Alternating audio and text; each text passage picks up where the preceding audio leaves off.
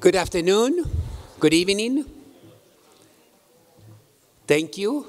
It is so wonderful to meet, to be with you in this extraordinary venue right next door to our extraordinary campus.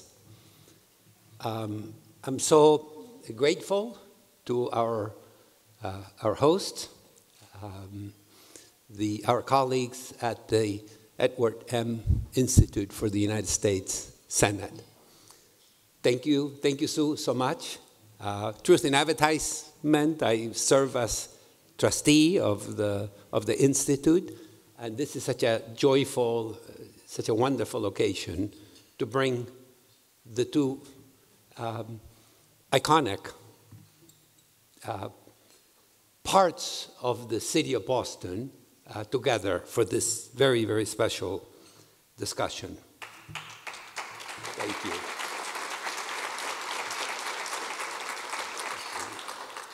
Our Beacon Discussion Series conversations on tomorrow's workforce. The Commonwealth is undergoing an extraordinary demographic transformation, and we at UMass Boston are at the forefront of serving, connecting, and empowering the next generation of the citizens of the Commonwealth to have all the tools as they continue the journey from our campus to our city to the Commonwealth. It is just wonderful to be in commencement season now, just weeks away, and a new cohort of UMass Boston graduates eager to step out into the world. Our conversation today could not be more timely. I'm also happy to say that we are delighted that the newly elected mayor of Boston, a woman who embodies many firsts, will give the commencement address to our graduates.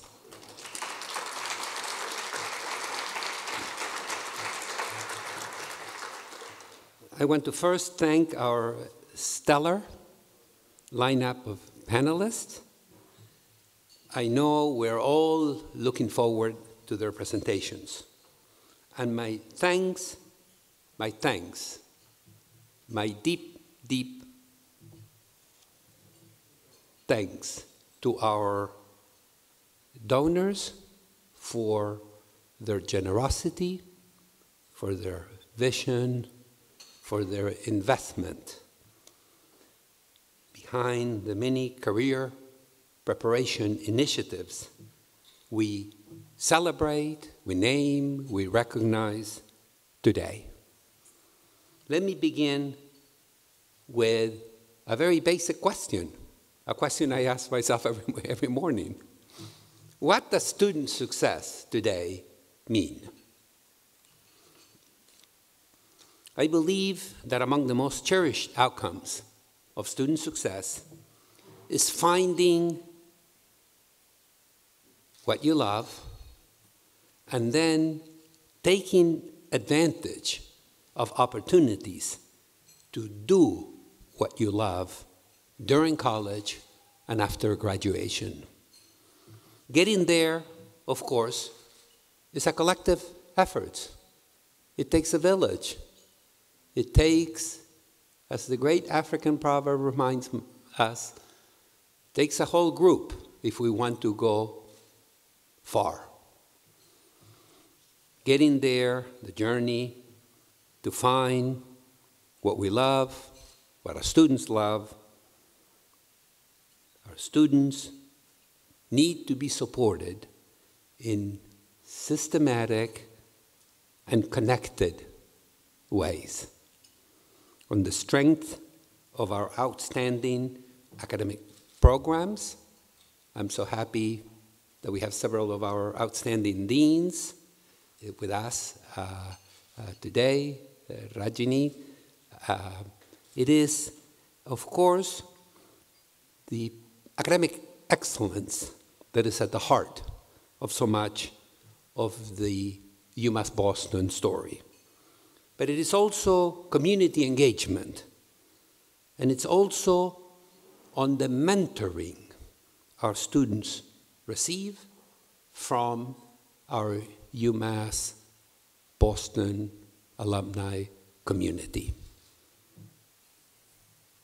I always used to tell my students when I taught, I was a regular academic for 30 years, that there are two kinds of, it's a Cartesian problem, it's a binary problem. In your pathway, you will find two kinds of people: mentors and tormentors. Stay away from the latter and connect with the former.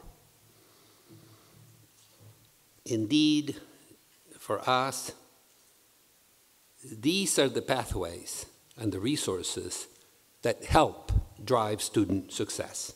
And as a result, today's beacons are exceptionally well positioned to find what they love and to succeed in tomorrow's workforce. Indeed, talent development is a priority at UMass Boston. We know that a skilled workforce fuels extraordinary virtuous cycles. Highly trained workers attract and form innovative companies which recruit even more skilled workers. This keeps our graduates thriving here in the Commonwealth. It is among many ways that UMass Boston is, as it says in our charter, of and for the city. And I have humbly added, of and for the times. And these are exceptional times. UMass Boston is, of course, the only public research university in our great city, in the city that embodies what is great about higher education, knowledge, the sciences, the humanities, the arts. I am committed to continue to align our vision with the priorities of our city and our Commonwealth, working with the legislature, working with our new mayor, and working with the governor to address the defining issues of our times: climate change, health, wellness, health equity, health disparities, and inequalities in opportunities to learn, inequalities in opportunities to flourish. UMass Boston is an essential stakeholder. Our faculty and students produce groundbreaking research that informs public policy, generates virtuous cycles of innovation in healthcare, in technology, in engineering, in the social sciences, in so many domains. And so it is on us to help develop the pipeline of the educated 21st century workforce-ready young people who will power the regional economy across sectors and across industries. But as important today in our very, very challenging times is the formations of citizens with an ethic of responsibility, an ethic of care, an ethic of engagement for the common purpose that is required for the common good.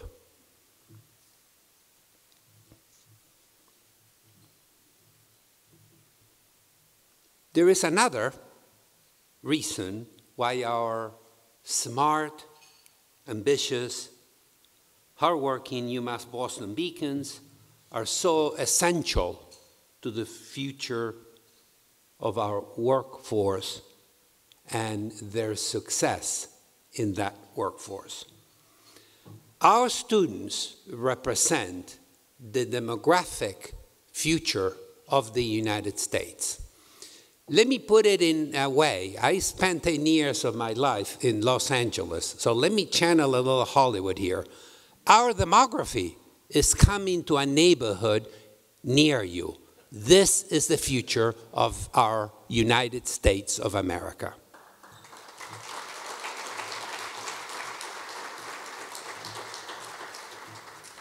The data, the 2020 census data particularly, indicate that the only segments of the US population seeing growth are now immigrant children and children of color. Students in these segments make an increasing share of the overall college enrollment segment in our country today. To put a fine point on it, UMass Boston is the most diverse university in New England. We are the third most diverse campus in the country. Ours is the demographic sweet spot for our country. Finally, I will say that we are very, very fortunate to have so many active UMass Boston alumni who want to share their experience. I had wonderful conversations earlier today with many of you, and what you asked me goes to the heart of our endeavor. How can I help? How can I mentor? How can I scaffold the learning and the journey of the next generation? And I'm so grateful for that. Internship opportunities help students enhance their on-campus learning and make more informed career choices after graduation. And being mentored encourages them to really focus, sharpen in the pursuit of their dreams. Your investments of time and philanthropy are having precisely this kind of impact. Indeed, your dedication is a gift that will keep, sustain academic excellence for tomorrow's UMass Boston, your UMass Boston. I am now very, very happy at this time to introduce our first speaker, Founder Cycle member Ralph James. Ralph and his wife Janice are generous volunteers and philanthropists whose early investments in UMass Boston student success have paved the way for our university-wide efforts to keep students on track towards their academic goals. In 2019, they further generously invested in our students by creating an extraordinary program at UMass Boston, the Professional Apprenticeship Career Experience Program. Ralph retired from the Harvard Business School in 2017 and currently spends his time on philanthropic ventures and volunteer roles with organizations like the Riverview School, the Harvard Graduate School of Education, I know a thing or two about that, the Radcliffe Institute for Advanced Studies, the Harvard Divinity School, the Joslin Diabetes Center, Northeast ARC, and the International Quilt Museum. How do you have time to do anything else? Ralph, you didn't get that santan in the archives of the International Quilt Museum, so there's another side here. Maybe you'll share with us. He has served as both strategic advisor and executive director of university affairs at the Harvard Business School. He was also responsible for external relations and executive education for HBS. UMass Boston supporters since 2008, Ralph and his wife Janice have been instrumental, essential, in creating the Student Success Initiatives and Professional Apprenticeship Career Experience programs at UMass Boston, for which we are exceptionally grateful. I give you the great Ralph James. Ralph.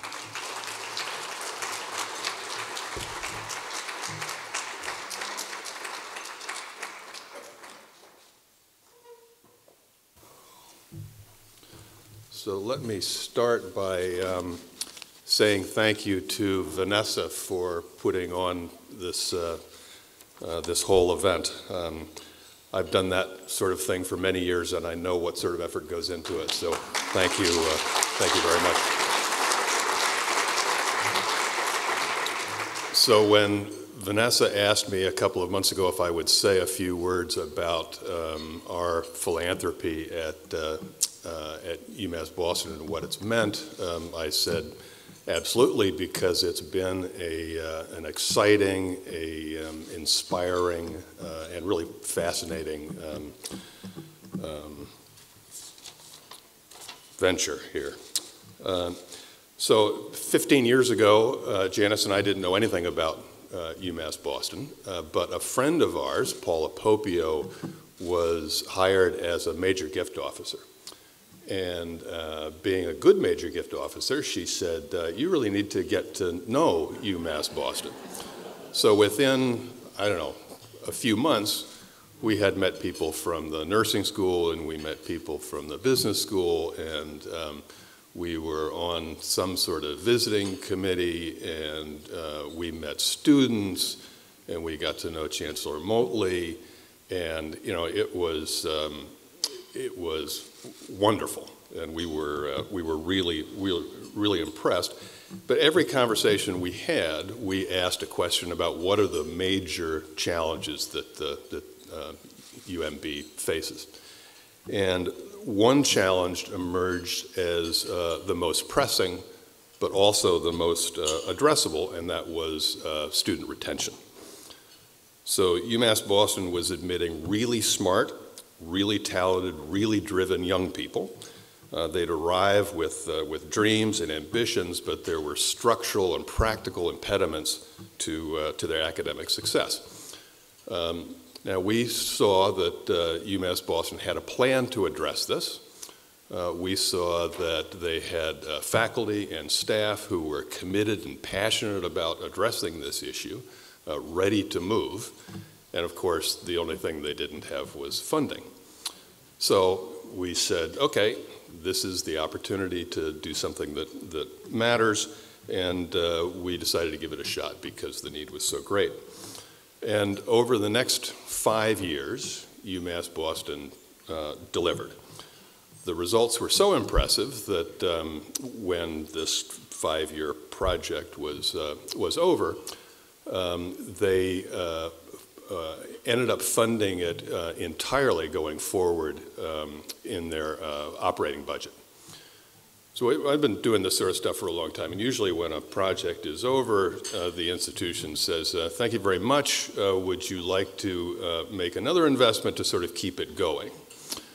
And in this case, it was remarkable that it was, thank you very much, it worked,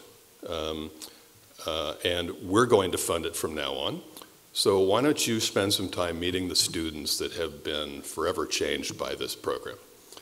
So we did, and we're absolutely blown away. Now, Janice and I had a long career at Harvard Business School, so we've been around some really impressive young people, but the students we met on several occasions were just light years ahead. It was fabulous. So, there was a point when student success was just an idea. It was just something people were thinking about. Now it's part of the DNA, as the Chancellor said. It's a phrase that I think is probably used hundreds of times a day to describe the commitment that the university has to its students. So that's fabulous. So then, of course, we asked, what's another big idea that you have that will change the landscape here? And a few months after we asked that question, we sat down with the interim Chancellor Newman and went through 4 or 5 ideas that she thought were fabulous, and one sort of emerged as the favorite. And as you'll hear later on, it's delivered. This is the PACE program the Chancellor mentioned. It's delivered on all counts, and I think a large degree of that goes to the 3 people who run the program, who I had wonderful lunch with the other day, because they are knowledgeable, experienced, passionate, committed to making this work.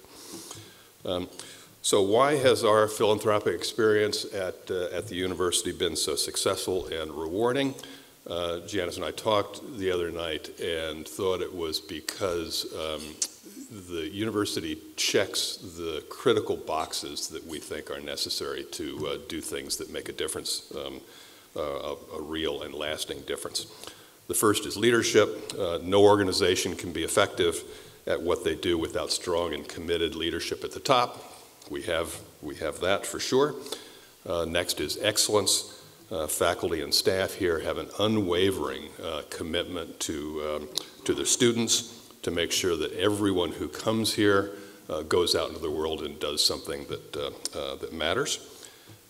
Execution is critically important, and UMass Boston gets things done. Ideas become reality here, and you'll see it all around you, because that big hole soon will be something. That's going to be fabulous, and you'll certainly in the presentations tonight, you'll see examples of that execution orientation. So with leadership, with excellence, with execution comes impact, doing things that make a real difference in the world. So as you listen to the presentations tonight, think about leadership, excellence, execution, and impact. Our partnership with UMass Boston has been incredibly rewarding, and I am sure that you will find yours equally so. So thank you. Thank you very much.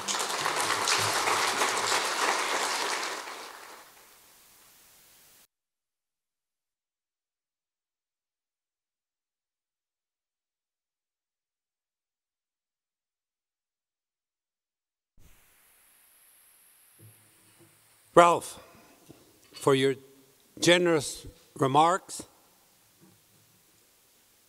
we are so grateful. We are honored to call you and Janice partners in our work.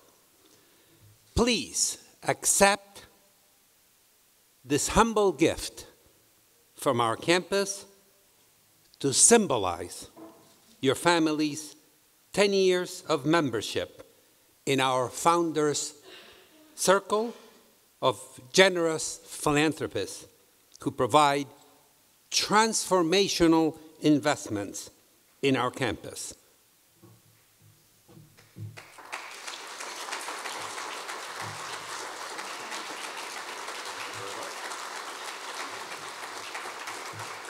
The gift is regional, local, it's sustainable, and it's made with love and brilliance by local artists. Thank you.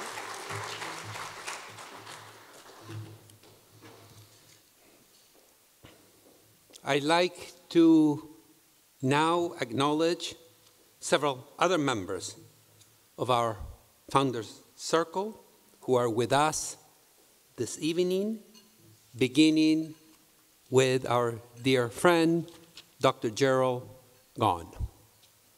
Dr. Gaughan, please join me.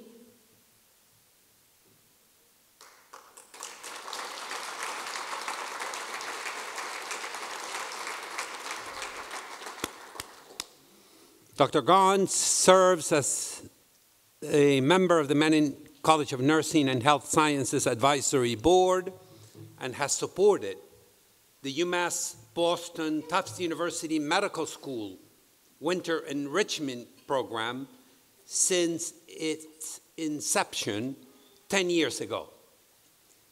In that time, 238 students have participated and 20% have gone on to medical or doctoral careers.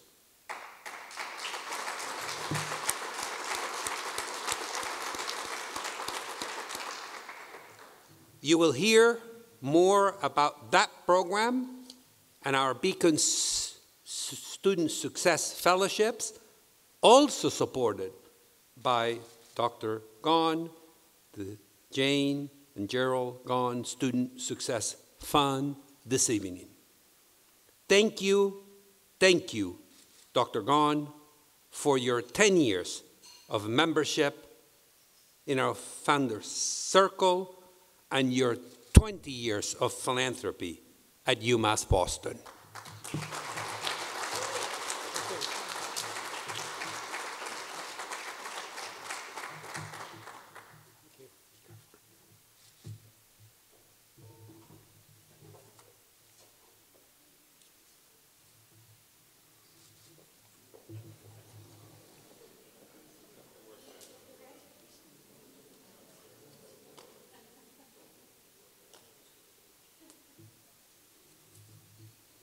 We're honored to welcome 2 new Founders Cycle members to our Giving Society this evening. First, the Leeser family established the Elsie Leeser Memorial Scholarship in our Manning College in 2018 for nursing students of immigrant background. They are represented this evening by Ken and Nancy Leeser. Please join me, Ken and Nancy.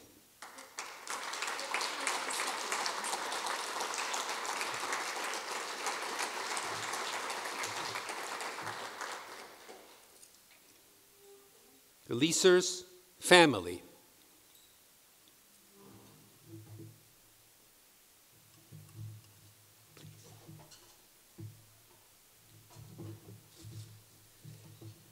The Leeser family gave this generous scholarship at UMass Boston in honor of their beloved matriarch, Elsie,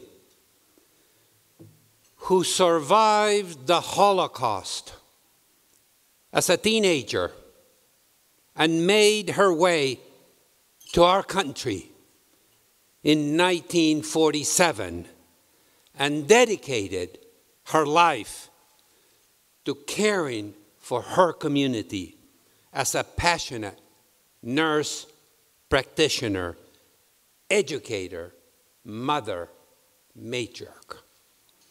I am profoundly touched that your family sought us as a home for your mother's legacy, recognizing echoes of her story in our UMass Boston beacons.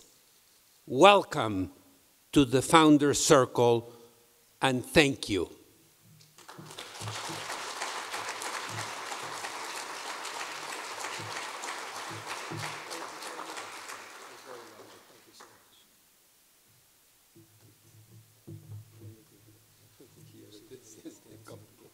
Be careful.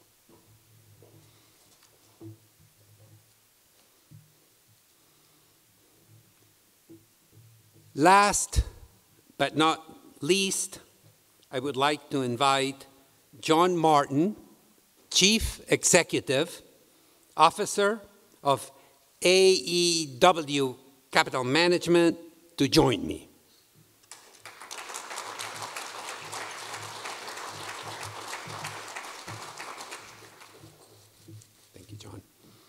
This year, John and his colleagues gave the best retirement gift I've ever heard of. Note to the faculty and senior administrators and staff here, please. They have honored the successful career of Pamela Strout Herbst, UMass Boston class of 1977, with a gift of $250,000 in scholarship in her name for our students who are interested in careers in real estate development.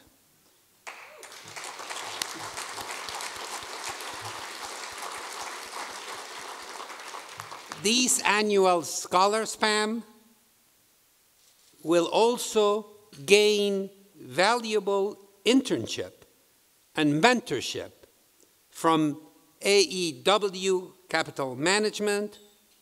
Pam, I'm so happy you're here with us, with your husband, Bob, class of 1978. Welcome back home, Bob.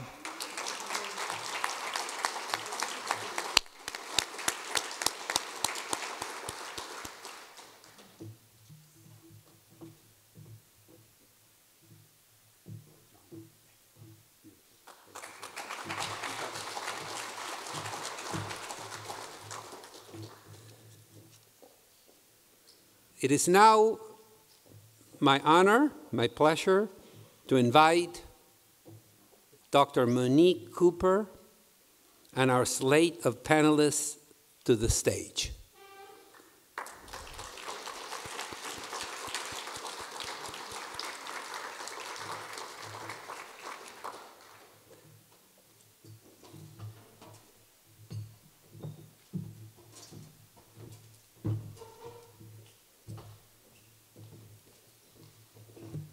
Monique is serving as our moderator this evening. She joins us as the Assistant Vice Chancellor, Vice Provost, Assistant Vice Provost for Academic and Career Advising. Vice Provost, Monique. Among the programs in her purview are the Amazing PACE program and the Office of Career Services and Internships. Her background is in human development, psychology, counseling and learning, leadership in education policy. She brings a wealth of equity-minded experiences and sensibilities and practices to our workforce development efforts. And we are grateful for Monique's service every day, especially tonight. I give you the incomparable Monique Cooper.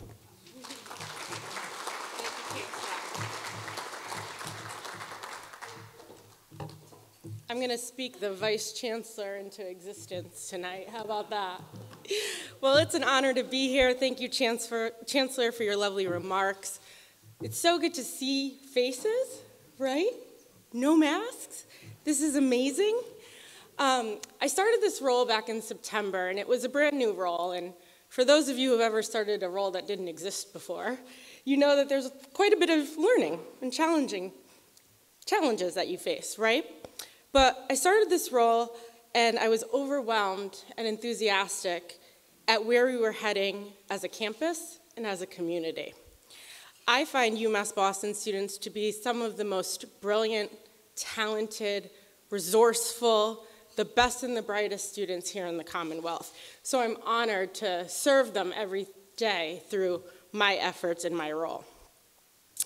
As a first-generation college student, I know firsthand the struggles of working full-time, having family responsibilities, and trying to navigate a campus that I didn't quite understand. Like many of our students, we're just all trying to figure it out, right? So recently, I attended a convening in Miami. Don't be jealous. It was like 90 degrees and beautiful out there. But it was a convening of urban serving public land grant institutions. And a colleague of mine shared that their university's mission is to let knowledge serve the city. And that resonated with me so much because I think that that's our mission at UMass Boston. I believe that as a public, urban-serving institution, it is our duty to let our knowledge serve the city, to let our talent serve the city, and to let our students go out and do what they do best, right? And you all in this room make that happen through your generous gifts. And it's just so beautiful to see every day. As the Chancellor stated in his earlier remarks, our current labor market is growing by the minute, right? It's growing more racially and ethnically diverse. It's growing more with people from all different age groups, gender expressions, and other social identities. So when we think about what that means for us in our positionality, we're in that prime position to cultivate the workforce of tomorrow. And I believe, as a leader on campus in workforce development, that we want to be the go-to university partner for our employer relations. And we are ready to do that. We are ready to take that on. So we're working diligently to strengthen the infrastructure of employer partnerships here on campus. We're prioritizing campus and industry partners with a focus on providing students with curricularly aligned and mission-aligned experiential learning opportunities, mentoring, and financial initiatives. One example of this program you've already heard a little bit about today, but it's our PACE program. The Professional Apprenticeship Career Experience Program provides undergraduate students with paid, on-campus, easily accessible opportunities to cultivate their career capital and to grow their career readiness skills. They earn credit through a career development success course where they learn things like how to write a resume, how to build a LinkedIn profile, how to write an email, how to communicate effectively, all of those things that I know you as leaders and employers want and need from our students. Starting in January 2020 with only 12 students, January 2020, the height of the pandemic, right? We were able to grow our students to over 120 students in our program right now. So it's been awesome.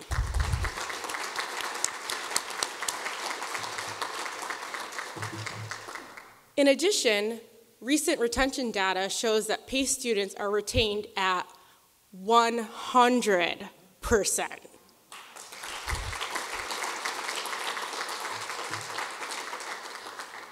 So I would be remiss if I didn't publicly thank Ralph and Janice James for your generous donation and gift.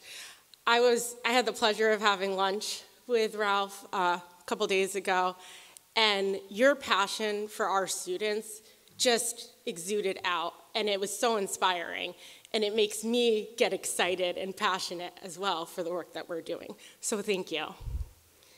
Structured programs such as PACE that integrate curriculum, work-based learning, mentoring, and financial support have proven to produce successful, equitable outcomes for our students. Our employer and campus partners continue to uplift the work we do at UMass Boston, and tonight is a demonstration of that work and commitment. So we have an all-star panel here. Don't they look great?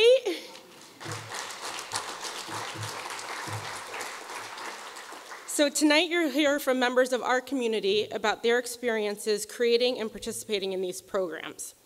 We have Tanvi Patel, a junior in the newly named Manning College of Nursing and Health Sciences. Woo!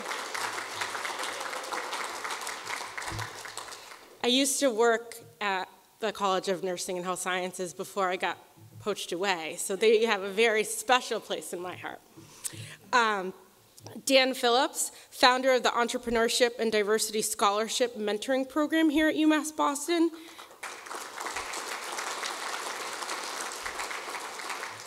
There's a little more, but creator of the Student Entrepreneurship Program.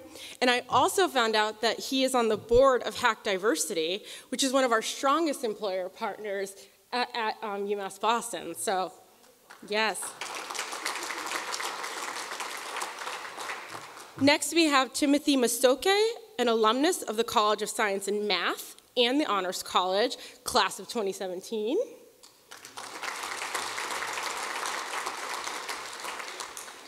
Anime Ratawa, I'm so sorry, I'm gonna say it right, is a 2008 College of Science and Mathematics and Honors College student who is in her 4th year at, drumroll, Tufts University Medical School.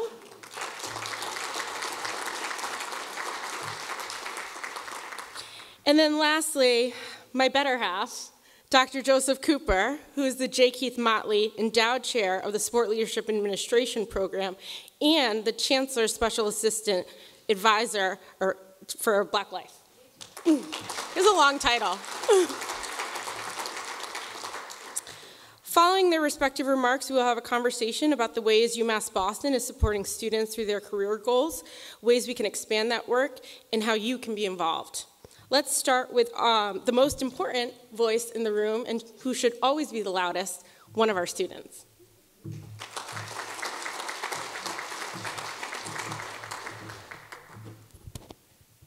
I'm a little short. So hello everyone, my name is Tanvi Patel and I'm a 3rd-year student at UMass Boston in the Honors College majoring in nursing, and I'm going to graduate in 2023. I'm originally from Billerica, Massachusetts, and I want to say hi to my parents and best friend supporting me in the audience.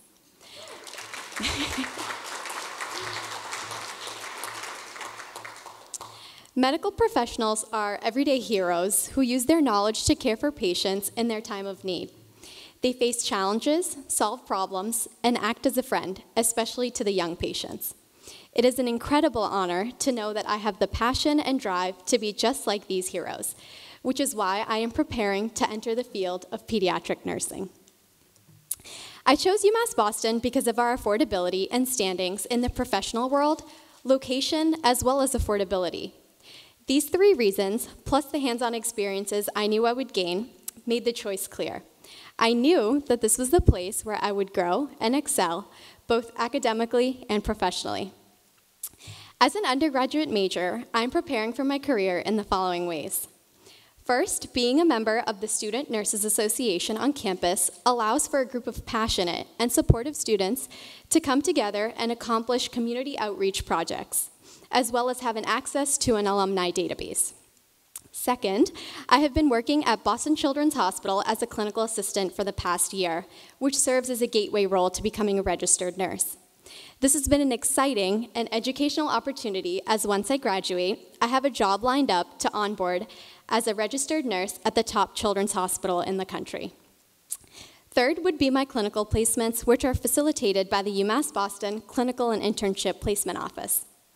Placements at institutions such as Mass General, St. Elizabeth's Hospital, and Spalding Rehab have allowed me to make important connections, which will go a long way, especially in the healthcare field.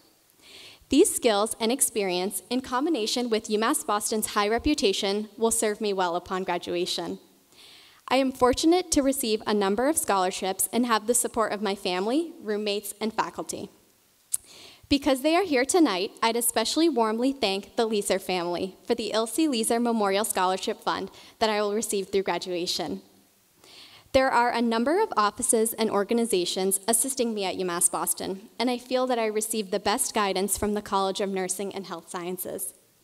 While I still have 1 more year to go, the skills I have learned and experiences I've had in these clinical settings make me confident about the path I'm on and what the future may hold. Thank you all for coming tonight and in your interest in supporting students just like me.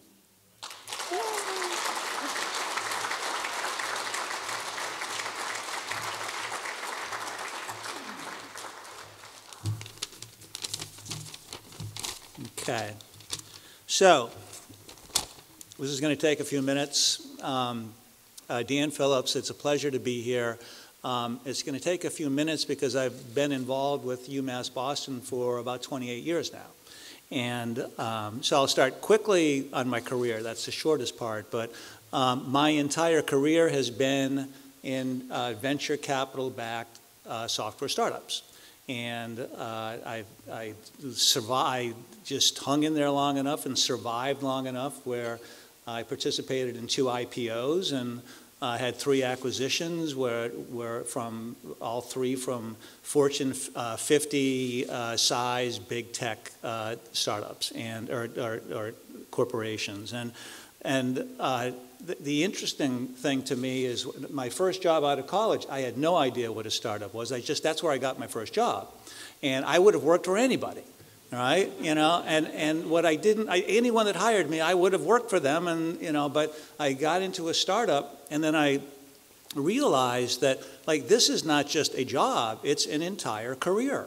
And it's an industry, and it's an amazing industry. And so my thesis for 20 plus years at UMass Boston has been that UMass Boston students would do incredibly well in this industry. They just need a little exposure to it, and they need some networking and mentorship. So my involvement with UMass Boston is, it's really kind of evolved as my life and career evolved. I called them up in 1994. I couldn't email them because they didn't have email, and I set up a scholarship and a mentorship program, and at the time it was and I had very little money back then, and good news, UMass Boston wasn't that expensive a place to go. So, but the theme back then was I just wanted to help students that had, like, they were on a life's mission. And they were going to college as a means to an end. They needed to get somewhere, and they could use a little bit of financial help, but they also could use someone to kind of help them think through what they wanted to do in the steps. So that's how I started for many years with UMass Boston. And I did, as I went through that, came to the realization that these people at UMass Boston are the types of people that I like to hire. They're very unentitled. They're very hardworking. They're self-sufficient.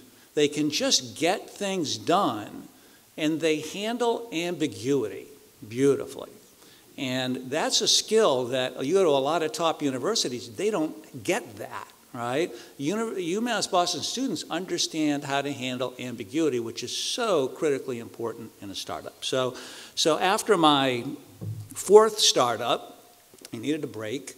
And so I approached UMass Boston about building an entrepreneurship center. And we did that, and it got pretty large. And we had a lot of curriculum, we had workshops and events, we continued the scholarships. But the best thing that we built was something that we called the STEP program. And the STEP program was this, mentorship. We'll take students, we'll train them on entry-level internships and jobs for venture capital-backed startups, and then we'll network with them to get them the interviews with these startups. And that program did tremendously well. And then as my life evolved, I had a biological need to do another startup. So I went off and I did my 5th. And that was a company called Cloud Health Technologies, and that completely consumed me for 6 years. And but then at the end of that, we had a very nice acquisition by a company called VMware, which is a part of Dell and EMC, and Dell already had Michael Dell as the chairman, and they didn't need me. And so I went back again to UMass Boston, and what we did this time was we replicated the STEP program. But instead of it just being me as the mentor, we had 30 other mentors that we brought in. A lot of them were Cloud Health people, but a lot of them were STEP alumni from UMass Boston that went through the program the first time around and then came back to be mentors for this new student group. And we ended up with 30 mentors, and it was one-to-one mentoring, and same thing, when we helped them all to get internships and all that. So, and then COVID struck. Right? I told you this would be a long story, but it's 28 years, right? So COVID struck, and then I'm doing pretty well for 28 years. I'm almost done. COVID stopped everything. We had to put it on pause. Now things are opening up again, so we're restarting the program. We're in the process of kicking it off again. And we just awarded 4 scholarships about a month ago, scholarships and mentorship to a new group of students. And so So, I mean, you know, after 28 years, and just as startups evolve and like as your life evolves, you have different ways that you can participate. But kind of the end results have been, to date, we have approximately 25 scholarships that we've awarded, and we've gotten 175 students paid internships in venture capital.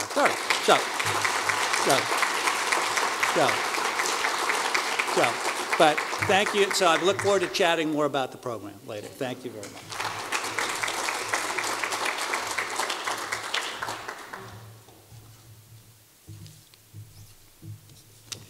Good evening, everyone.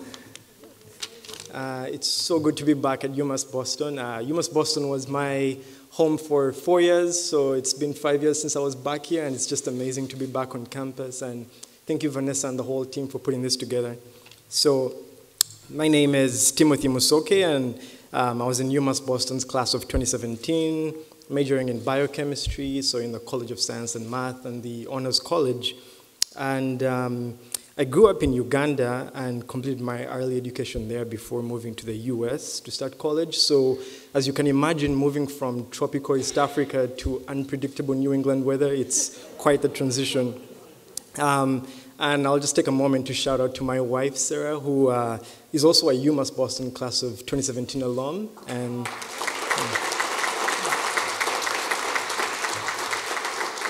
so I currently work as a senior research associate at Relay Therapeutics, which is an oncology research company, and I support the early stage of the research. And when I first came to UMass Boston, I was really driven to UMass Boston by the mission that said, UMass Boston branded itself as a research institution with a teaching soul, and I was really excited about the prospect of doing research. I hardly knew what it meant, but I was just excited about that.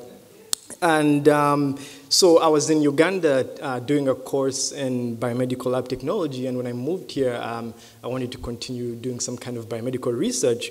So when I first arrived, I spoke to people in the Honors College, so Dean Rajan is here, and one of my really wonderful mentors, Professor Megan Rockop, I spoke to her and I said, I really want to do research, what does it involve? And it's because of mentors like this. She introduced me to several programs on campus, so throughout my 4 years at UMass Boston, I was able to do research on campus, full-time paid, under the NIH-funded Initiative for Maximizing Student Development program.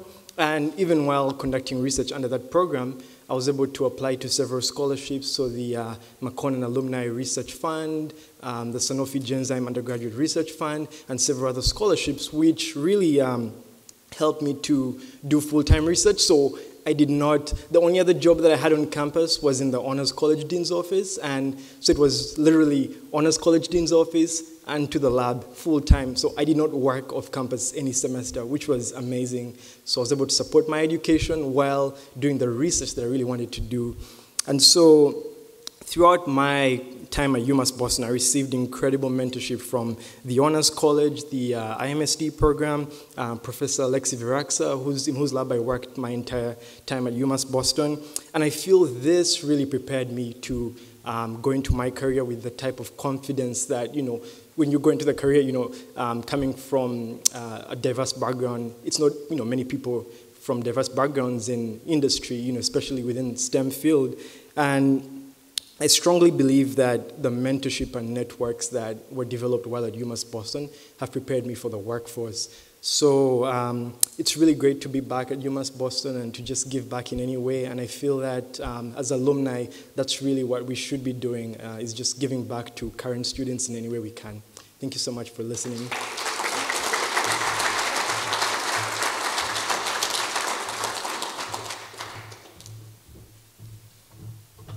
Good evening. It's an honor to be here with you all this evening. It's also a special privilege for my wife and I to have a quote-unquote date night. We have 2 little daughters at home, and we don't get out together much, so this is a double pleasure for me. My name is Dr. Joseph Cooper. I have the honor of serving as the Dr. J. Keith Motley Endowed Chair of the Sport Leadership and Administration Program here at the university, as well as the honor of serving as special assistant to the Chancellor for Black Life. In my role, the Sport Leadership and Administration program was established 3 years ago. Yes, that means we were established right before the big pandemic hit.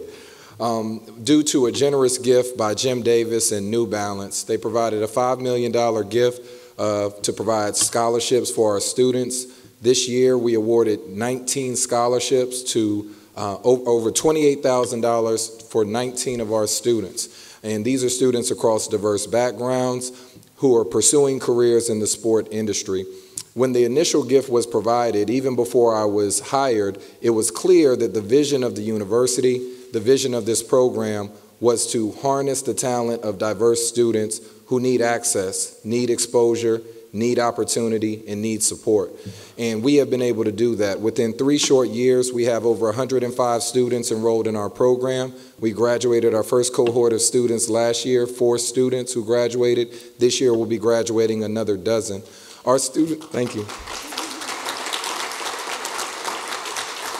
Our students have completed internships with a wide range of sport organizations, not only in the greater Boston area, but also internationally. We've had students who've interned with the Special Olympics, New Balance, Fenway Sport Management, Kraft Sport and Entertainment, Boston Celtics, DraftKings, The Base, the Boston Athletic Association. They've got a big marathon coming up soon, and we have our students who will be working that event. So the gifts that you all have provided, there are 2 words that I want to leave with you that I hope that will resonate with you that are important for our students.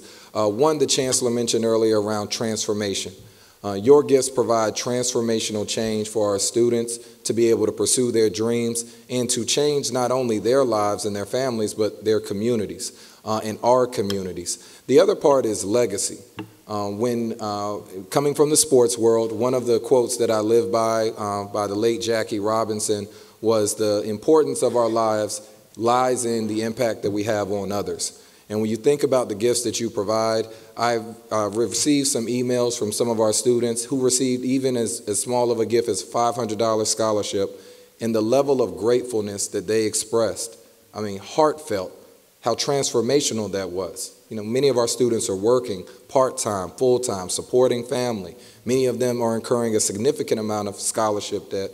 And so every gift that you provide has a profound impact on our students. As you've heard from the students here tonight, they have big dreams, they have the ambition, they have the talent, they have the work ethic. They just need the support. So thank you all for being here this evening, and we greatly appreciate your support. I look forward to the discussion.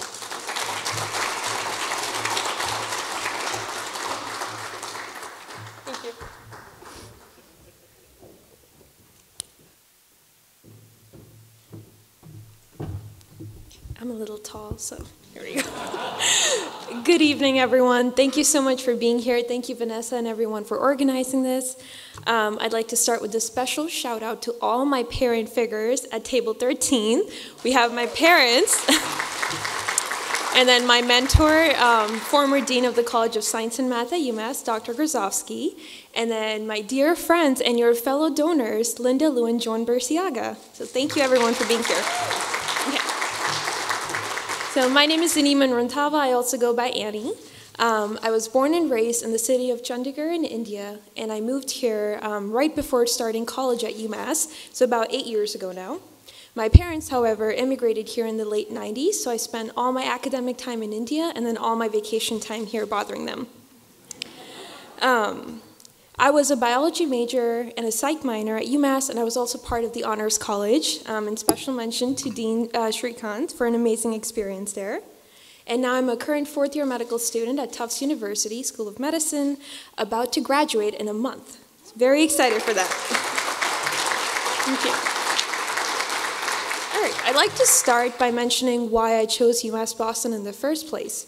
So with my multicultural upbringing, I wanted to make sure that I would go into a place that would provide me a low-cost but high-quality education where I would thrive because of my background.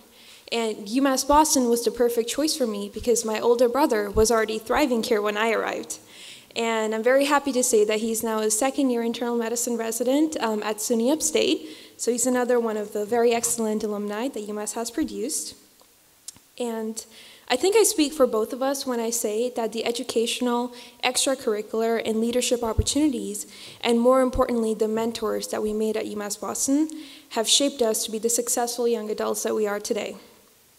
At UMass, I was able to explore my research interests in biochemistry, which I realized was not for me, psychology, which I did very much enjoy, and even humanities, which was through the Honors College and turned into my senior thesis at graduation. I immersed myself in countless volunteer opportunities, ranging from a trip to Detroit focused on youth education and empowerment, through the Beacon Voyages for Service program, and also being a patient advocate addressing social determinants of health through the Health Leads program at Mass General Hospital. One program that I owe my career choice to is the Tufts UMass Boston Winter Enrichment Program, where I got to be a pretend first-year medical student for 3 weeks and decide whether this was the right career path for me or not. And Dr. Gon, who is here today, has been sponsoring that program for 10 years, so I'm very grateful to you and the late Mrs. Gon for all your donations. And not only did I benefit from the program as a UMass Boston student, I have also been teaching in that program during my time at Tufts, and I've been teaching as a physical diagnosis coach, which is a paid position, so thank you again, Dr. Gon, for continuing to support me. And I have to say, beyond all the academic and extracurricular opportunities at UMass, what makes this place stand out is the people. I have met so many mentors here who have helped shape me who I am today. And one of them, as I mentioned already, a fatherly figure to me, Dr. Grozovsky, transformed me from a shy, introverted freshman who had just immigrated here to a confident public speaker speaking before you today. So thank you so much, Dr. Grozovsky. And due to my outstanding, well-rounded education at UMass Boston, I have thrived in medical school and will now be moving on to residency at Harvard through the Mass General Hospital Diagnostic and Interventional Radiology residency program. Thank you.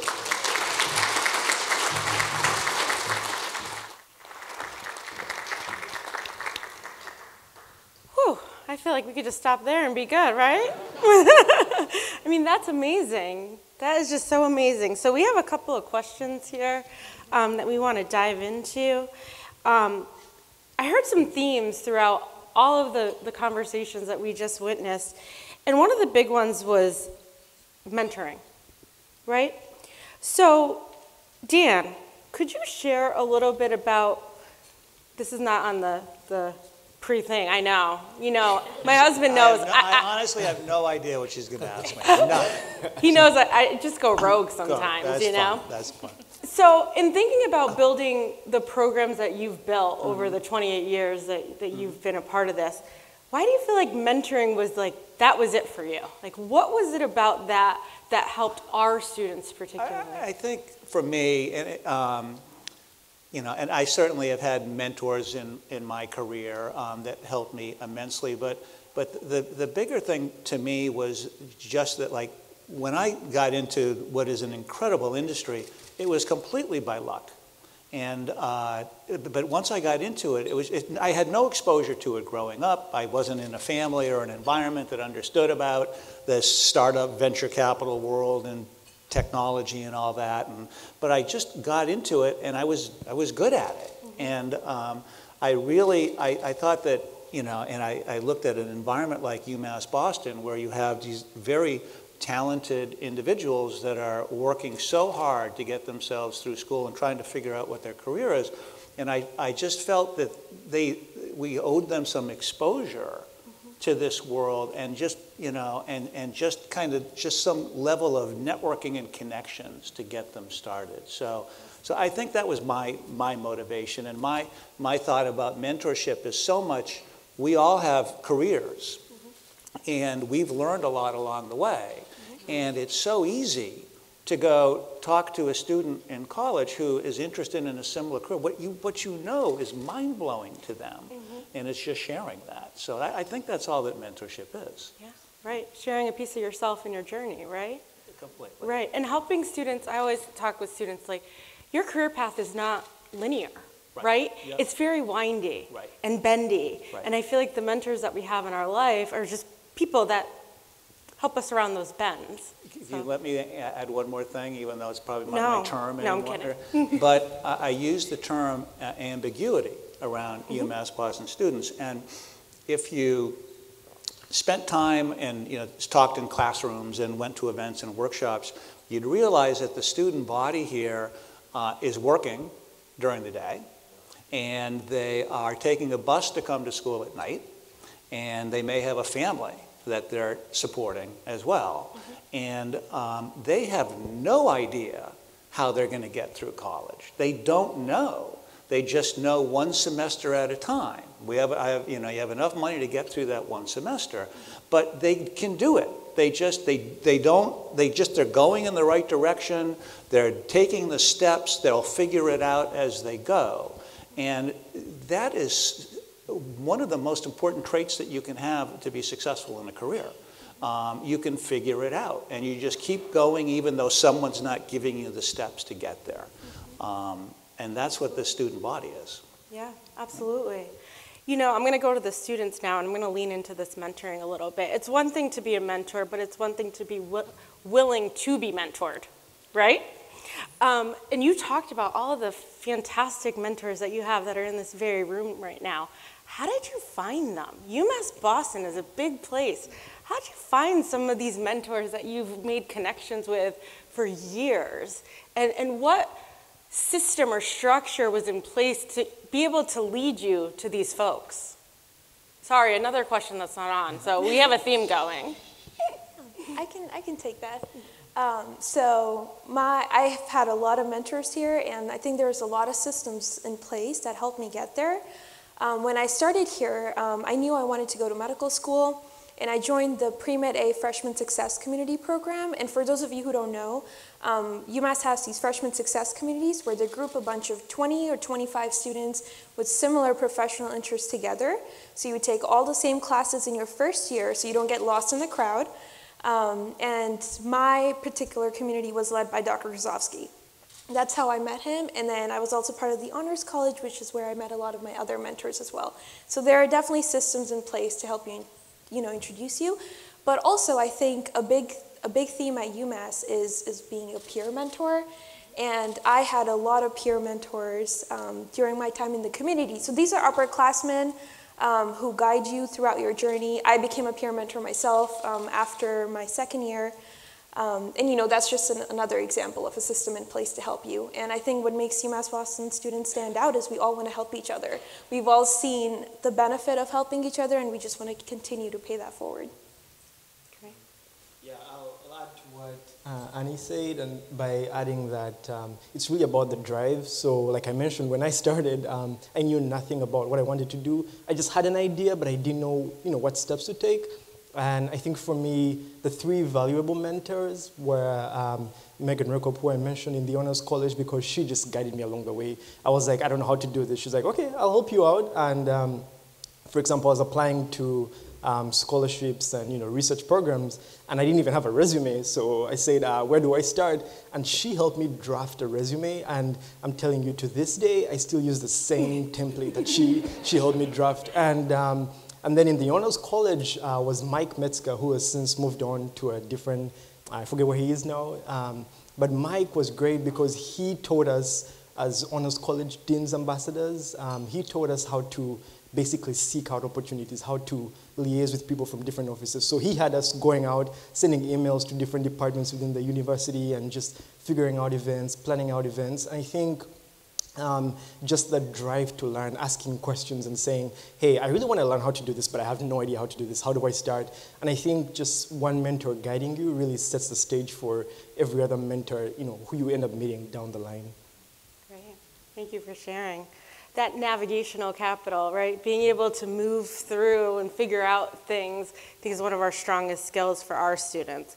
So, Dr. Cooper, the other Dr. Cooper, could you talk a little bit about, your program and the job skills that you hope to impart on our students through the curriculum, but also through the internship experiences that you mentioned, which are mind-blowing, all of those great organizations? Absolutely.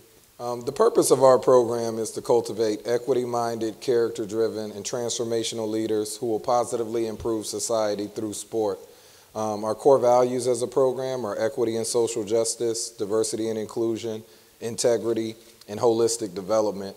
What we want our students to do is to imagine what the sport world would look like if everybody had access to participate in all sports, if everybody was represented at all levels of leadership, so when you look at many sports, you notice that there are racial disparities. If you look across sports, you'll see there are gender disparities. If you look at who has access to certain sports, you'll see there's a pervasiveness of ableism and classism. So we help our students through our courses have a level of awareness about how certain systems, even as early as youth sport, all the way through interscholastic, intercollegiate, and professional sport, how they have the power to either reproduce or transform inequalities that exist in society. And so what it takes is equity-minded leaders who are asking tough questions, who are thinking outside the box, who are seeing talent in places that have been overlooked. And so with our students in our curriculum, as well as with their internship supervisors, we have an outstanding advisory board who are very passionate about mentoring, providing access to students, and helping them navigate spaces. As the students mentioned, oftentimes you don't necessarily have the blueprint before you get to the beginning of the race. But if you have somebody who provides you with that blueprint, you have the will, you have the drive, you have the ability to do it, and that's what our students do. So it's been wonderful working with the students. So many of them come into the program with a very limited view of what the sport industry entails and what they can do. And by the time they get exposed to all of our courses, they see that this is a multi-billion-dollar global industry, and it's continuing to grow, and they're really excited to pursue those opportunities. Yeah, and they just shine in them. You know, we had a conference on Monday, the Equity in Sport Conference, and the students presented some of the work that they're doing, similar to all you very impressive students on this stage, and it's just mind-blowing what they can come up with. And they won their national case study competition, too, at a national conference, so it's really impressive to see our students shine. So, Dan, 28 years. Yes. Yeah. And I'm 42. Yeah? It's amazing. You look great. Thank you. You look great. Thank you. If you think back to 28 years ago, Yep. when you made the decision to partner with UMass Boston, why us? Why? What's your why? So I thought I should do something that was not just about me, was the first start. But I knew I wanted to do a scholarship, and I knew I wanted to have mentorship as a part of that. It's funny that it's UMass Boston's theme today, but that was 1994. That's what I wanted to do, and but I wanted an urban environment. I wanted a diverse environment. I wanted a public school, and I wanted. And I wanted a student who was already paying their own way, right? And they were working and they were taking out loans, but they had this unmet need that they needed to fulfill. And I also didn't want the tuition to be so high that my money wouldn't matter. And if you look at all that criteria, there is absolutely only one university in the New England area that meets that. That's great. So that's why you started. Why do you still stay? So I kind of talked through this, but it really is in doing that. And I started with students. I didn't care what industry they were in the beginning. I just wanted them to have as life's mission they were on, and they were going to get there. They just needed some help. So I had a lot of nursing, students in all different areas. But when I did start to gravitate more towards my area of expertise, I truly believe that they're perfect fit for the industry that I'm in, and it just seemed crazy not to do it. I honestly think that I know that anyone can do some version of what I do. Maybe you don't leave work for 4 years and build a center, but everyone has a career. And I don't care if it's accounting or finance or real estate or whatever, it's just so easy to, you know, just if you just want to have one scholarship and one student and any amount of money, doesn't matter. It's just help with a little bit of that unmet need. And then the mentorship, just to help someone to just talk things through. I don't see how you can't do that, right?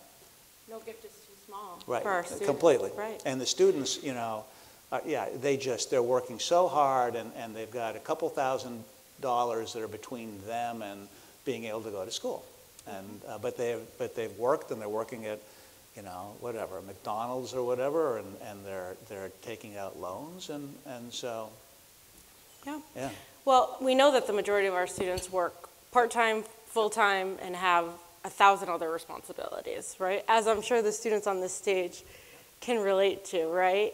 So given that you had all of those responsibilities and your academics, could you talk a little bit about the types of internships or experiential learning that you were able to weave into all of those things that you participated in that helped prepare you for the world of work? Absolutely. I can. Is this? I don't know. Yeah, Oh, you're good. Okay. So my freshman year, I remember somebody had just told me, like, oh, do you know you can volunteer at Boston Children's Hospital? And I was like, oh, no, I didn't know that, because a pediatric hospital, it's such like intricate care that you're like, oh, you wouldn't think they would just let a nursing student go there. And there, I started volunteering on the cardiac ICU unit and the surgical ICU unit. And then I made a connection with the nurse manager on the unit that I currently work on. And she said, I will hire you in the summertime. And I said, wow, that's great. Like, it's always been my dream to work in the pediatric setting. And Boston Children's Hospital, I mean, it's the #1 pediatric hospital in the country. And even now, through clinicals, I'm figuring out now, 5 months ahead of time, where I'm going to be placed in the fall. So just some examples of hospitals that they are giving us choices are like Mass General, Boston Children's, some of the Boston public schools. So I want to say that, especially being in the nursing curriculum, I feel like students that are nursing students think it's so easy, but the nursing curriculum is actually very difficult. It's very hard, and it's not all on us to go out and find our clinical placements. We have a great office that places us in these settings just because we have professors and advisors that have worked there in the past, and they know what a great academic holding our students have. Great. Thank you for sharing. Did anyone want to add? I can add. I had a lot of jobs while I was at UMass Boston. I think at one point I had 5. Some of them were off campus. I worked at CVS for 3 years, but a lot of them were on campus, and that is how I continued to focus on my education. I worked at the Student Success Center at the College of Science and Math, where, you know, most of the time I was just studying, so that was great. Like I mentioned earlier, I was a peer mentor for the Pre-Med A Freshman Success Community, which was also a paid position, which actually allowed me to follow my passion for mentoring. And you know, you learn a lot as a mentee, but you also learn a lot as a mentor. And I think that was extremely beneficial to my education as well. I was also a tutor on campus for general chemistry, which again was helping, even though it seemed like I was helping other students, it was also helping me in my studying for the MCAT, which is a pre-medical exam. So I think there's, you know, being a UMass Boston student, it's not uncommon to have multiple jobs, put on many hats, but I think there are a lot of on-campus opportunities at UMass that help you focus on your education while also, you know, being able to support it on the side. Access and opportunity, right? Yep. That's great. So, babe, what do you feel like is, what do you feel Who are like? you talking to? Oh, that was a good one. What do you feel like is needed to support our students? You know, from your perspective, you're very connected to the students. They're in your office all the time. What do you feel like is really needed to provide more support for them? I mean, there are a couple of things. I mean, one, it just requires a caring heart, you know, that you're willing to listen to their stories, listen to their journeys, listen to what their specific needs are. Oftentimes we may have in mind what we want to provide for them, but it doesn't actually map on to what they actually need. You know, students have different needs. Sometimes it's academic, sometimes it's social, sometimes it's psychological, and it doesn't mean that and sometimes it's financial, and not that all of us have to provide the exact same thing, but we all have the ability to provide our students with different types of support. So within our program, we talk about different types of capital that are valued in different environments: social capital, linguistic capital, navigational capital, cultural capital, economic capital. These are different types of capital that we always tell our students, and one of my mentors when I was in college told me this: you don't know what you don't know. And I remember when I was in college, I was like, coming to college just to learn. Of course you don't know what you don't know. But that was an immature young college student who didn't quite understand what my mentor was telling me, and the importance of understanding how people get to where they get to in life, the decisions they make, how they think is informed by what they know and what they have access to at that time.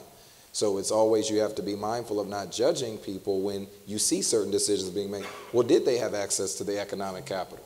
Did they have access to the social capital, the cultural capital, the navigational capital, everything about the MCAT?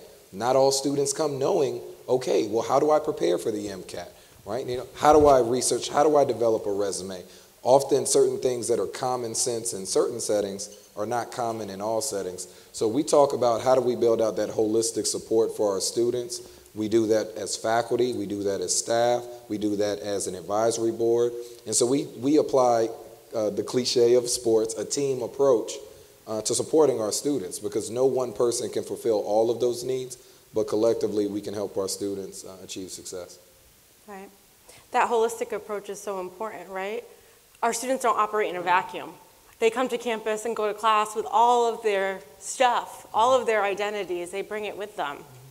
So, Timothy, how has UMass Boston supported your holistic development, whether it's personal or career? And what do you feel like was missing maybe in your career development process? And where can we as an institution do better? That was a lot of questions, so if I need to repeat myself, let me know.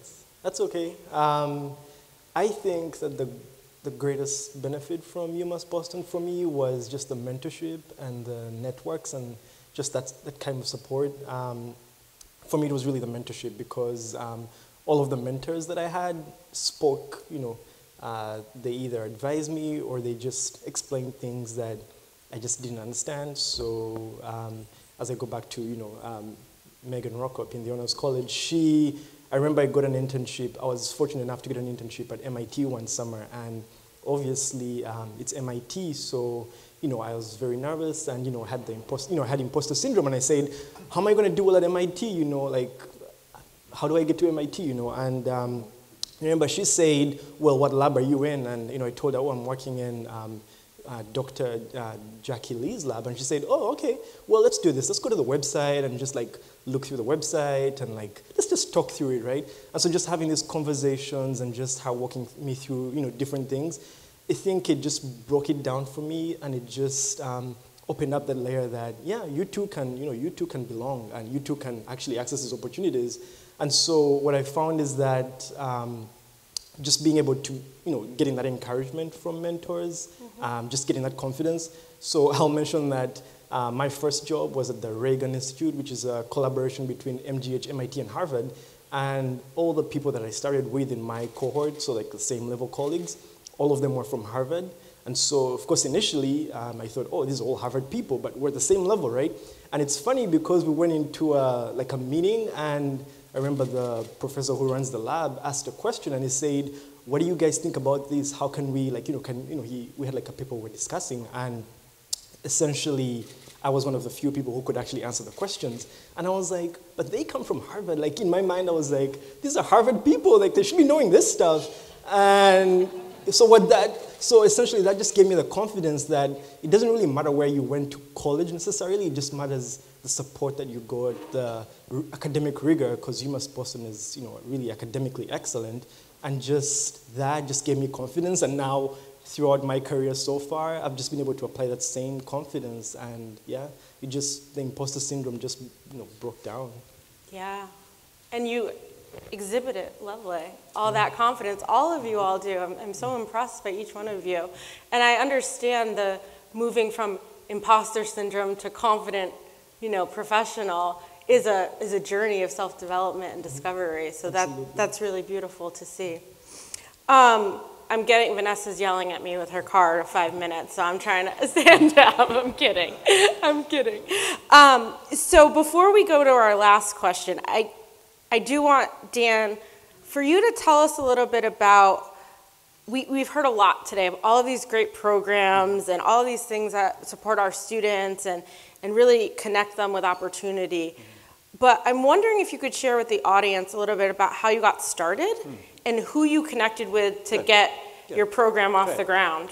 Great question. But I won't go through how in the 90s I made a phone call and talked to a receptionist and tried to explain to this woman what I wanted to do, and she said, I have no idea who you should talk to, but I'll try to find someone, and she found someone, and there's also a woman in university advancement, Carolyn Flynn, who isn't here anymore, but she, my program was up on a it was posted, but there wasn't any activity around it, and she wanted to, buy me lunch to talk about my program,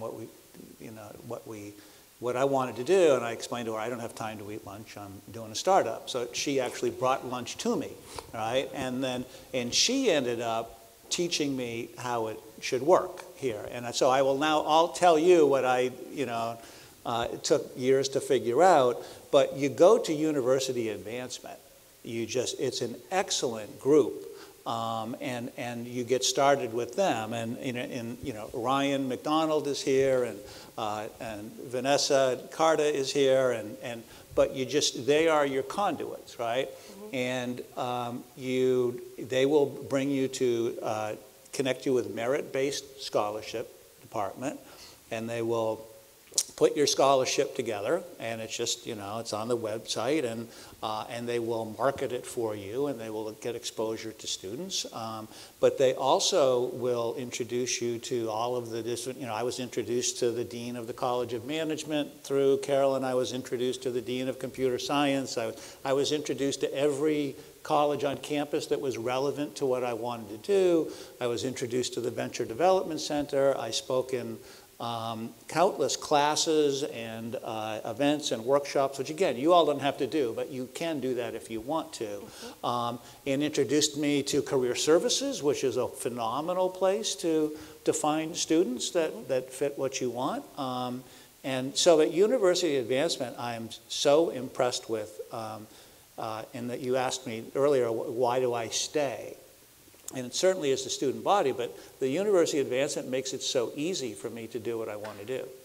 They handle all the logistics and administration and the support and all that. So one quick step, just talk to university advancement, and they will walk you through it.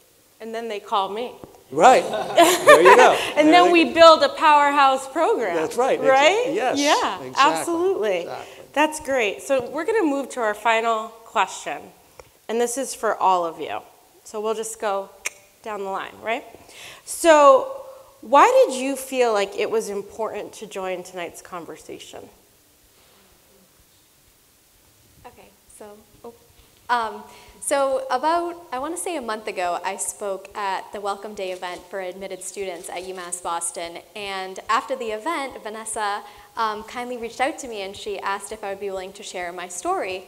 And of course I said yes. And the reason why is because, just as an example, I received the ILSER scholarship and the ILSER-LISER scholarship. And it's just an example. They've been able to provide me with the scholarship for the last year and a half, and they're going to continue to provide me one until I graduate. And just for me, it's been such an incredible honor to under her legacy. And for other students, I hope that they also get to have a scholarship experience like this, because like people said, is that you never know what a student is going through.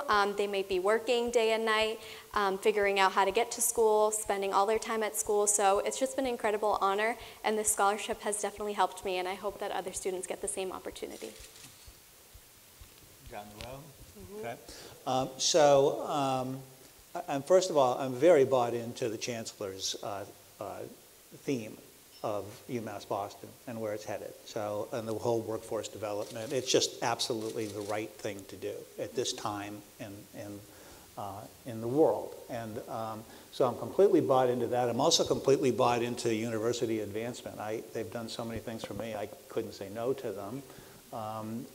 But probably beyond that, it is legacy for me. I won't be able to do this forever, and it's been very fulfilling for me. And I just think it's just pretty easy to do, and has been, again, it's been fulfilling for me to do. So I would, I think I'd like to see other people do it as well. That's as much as it moves forward, because again, I'll only live another 50 or 60 years, and then I'll have to find something else to do.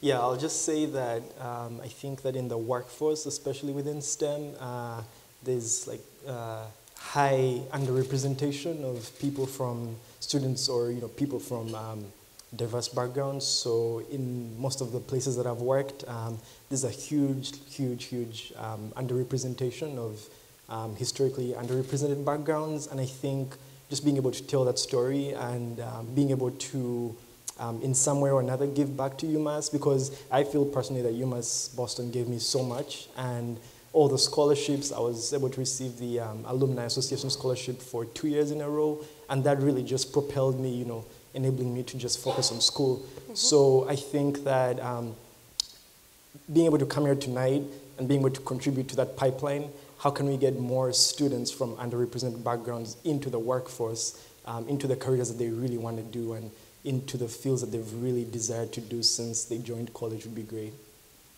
And that we need them to be in, right? Mm-hmm. We know that the diversity contributes to our movement into being competitive in that globalized economy. So absolutely, we need your voices there. We won't succeed without it. Yeah. I'll just add, as a faculty member, literally the program that I chair would not be in existence without a generous gift. And the students that I've interacted with over the past 3 years, the joy that they have, that there's a sport leadership program, they're like, yes, this is exactly what I've been thinking about. Many of them who we have internship requirements to our program, and many of them without the scholarship monies to help support wouldn't be able to pursue those internships. Some of those internships are not paid, some are very low wage paid, and it's an impediment for our students to do that.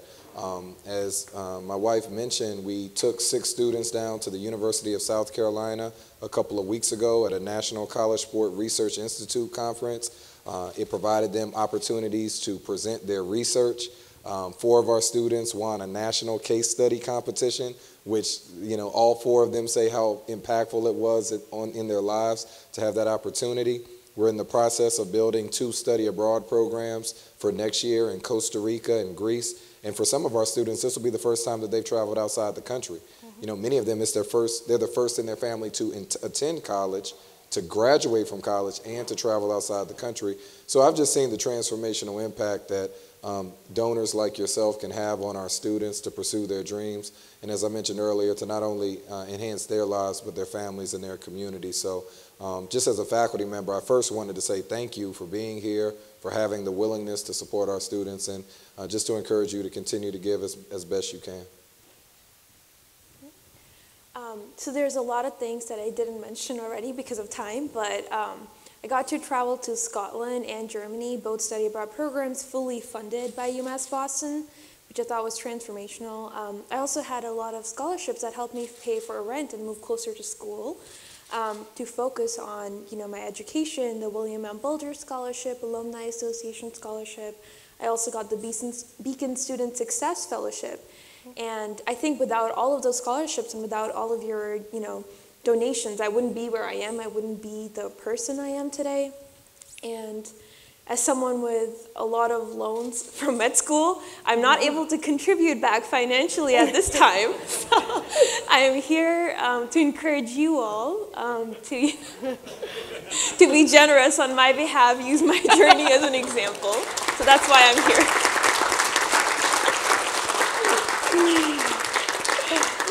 Well, that was a great way to end our talk together. I'll just put a little bow on it, but the three themes that I heard throughout all of our conversation is that these programs provided you a depth of experience, both industry-focused and aligned with your academics. That was just invaluable, that you took on to your next journey. The mentorship components, which we talked a lot about, and then financial incentive, the ability for you to just focus on doing what you do, right? To give yourself permission to do what you do best. And I think that that's the beauty. As the Chancellor said, we want to do what we love, right? We need to be able to have the means to do what we love and fully invest in ourselves. So with that, I will thank you all for a lovely discussion. Let's give them a round of applause.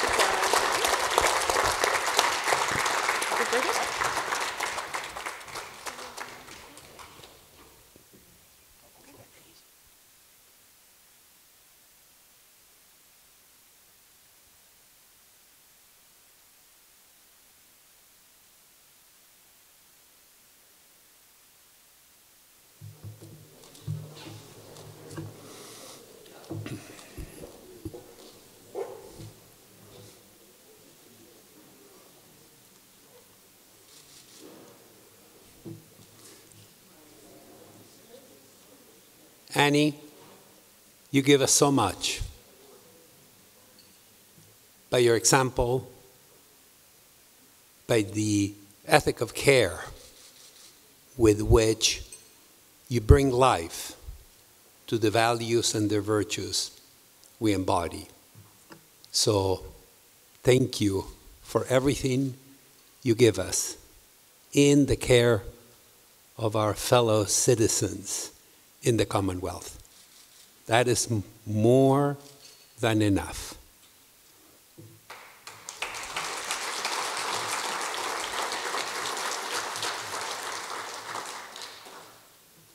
Well, that was a beautiful, beautiful conversation. It fundamentally, I think, synthesizes what we just witnessed. What 100 years of basic research in cognitive neuroscience would teach.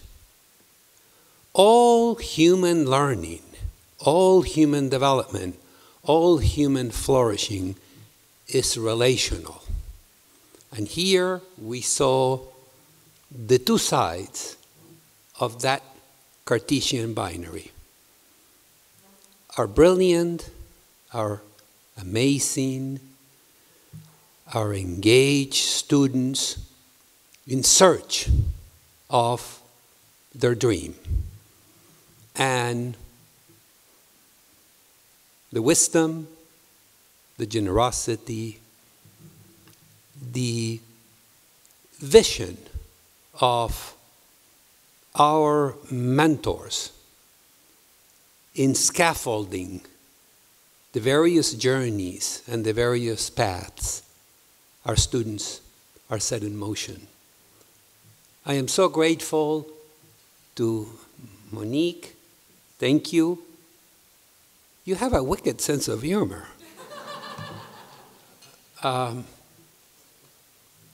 Thank you to Tanvi. Thank you to Timothy. And again, thank you to Annie. We are so proud of you.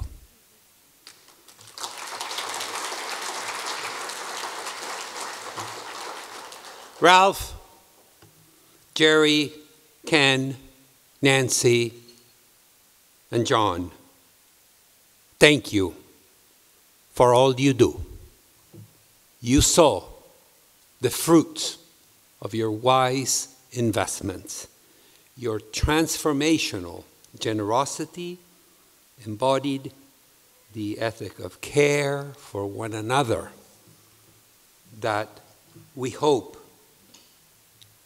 is at the heart of everything we do. Thank you all for joining us. At one point, the conversation was so engaged and so involved that we had a visiting committee of Canadians outside. I don't know if you heard them. The geese were very happy and they were very talkative. And they were saying, where do we sign up? Where can we give? such a beautiful, beautiful evening with friends, such a extraordinary sense of purpose. I hope you will continue to support us in this extraordinary endeavor.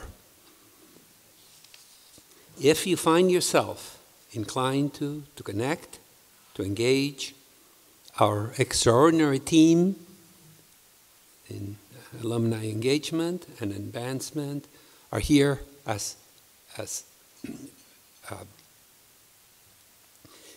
we made plenty clear today to serve you and to work with you now and moving forward.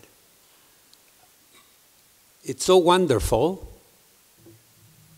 to be outside of Mundo Zoom, to be face to face, to see your beautiful smiles and your beautiful eyes and your sense of purpose. I hope, and I very much look forward to our paths crossing again soon. Thank you, thank you, thank you. Good night.